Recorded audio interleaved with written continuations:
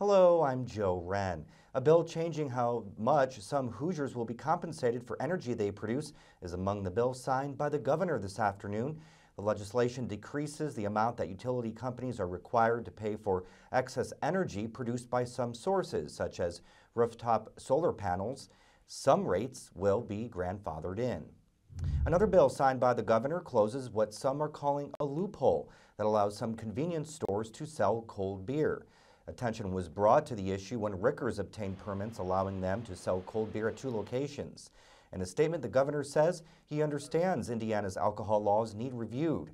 The bill lawmakers passed this session requires that 60% of alcohol sales be for on-site drinking in order for permits to be renewed.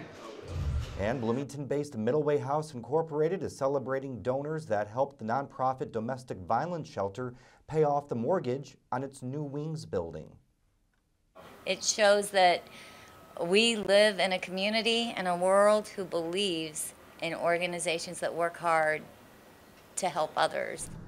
The new wings building holds many services provided by Middleway House, including emergency shelter, a 24-hour crisis line, and a legal advocacy program.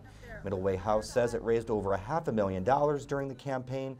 The campaign was started by former executive director Toby Strout's daughter Anna Strout, and actor Jesse Eisenberg.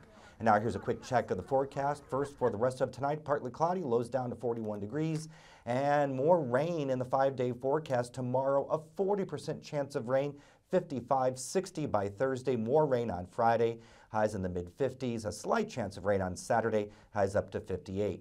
We have more news on our website at WTIUnews.org.